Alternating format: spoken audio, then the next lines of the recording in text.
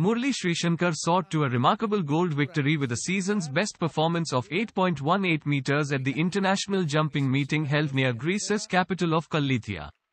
Shreeshankar defended the gold he had won last year with his sixth and last effort of 8.18 meters, his sixth career best performance, at the World Athletics Continental Bronze Level competition.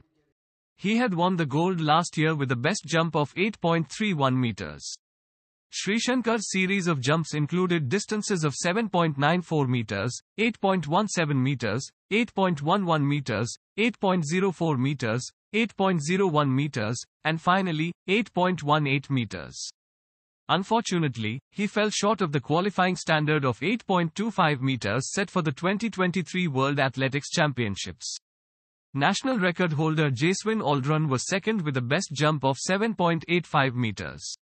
Aldrin, whose national mark stands at 8.42 meters which he had set in March, had series of 7.81 meters, 7.85 meters, 7.74 meters, 7.74 meters, 7.79 meters and foul.